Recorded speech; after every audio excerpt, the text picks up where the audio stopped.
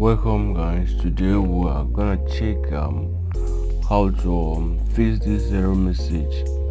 I'm trying to install an application. Once I open it, I get this error message. This app can't run on your PC. To find the version for your PC, check the software publisher. So I will show you guys how I was able to resolve this error message on Windows 8. Also works very well with Windows 10. So first thing you would like to do is go to search, go to smart screen, change smart screen settings. You want to go to security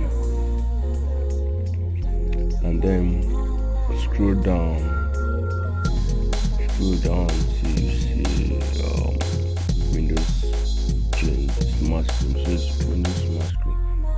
Windows smart screen is helping to protect your PC from unrecognized apps and files directly from the internet. So these applications are mostly downloaded from the internet. That is why we give this error message.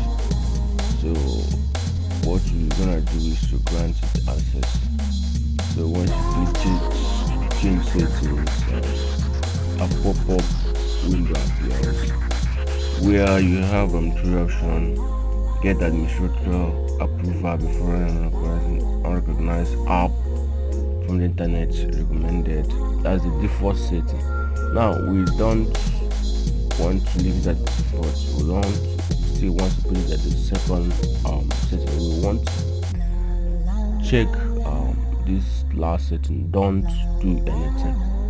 So it turns off Windows smart screen. Once you click on it, you click OK. Now you get this message that you should turn on Windows smart screen. Ignore it. It's turn it off.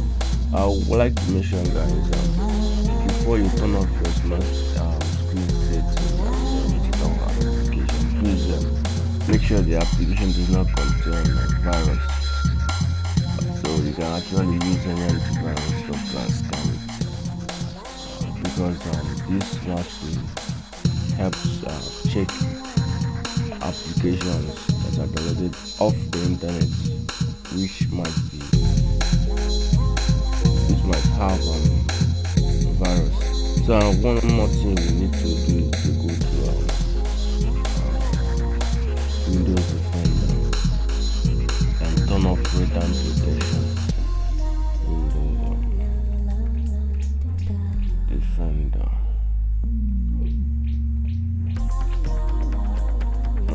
Go to settings, turn off return protection, then save changes. You can now go ahead and install our app. It will install without any other error message.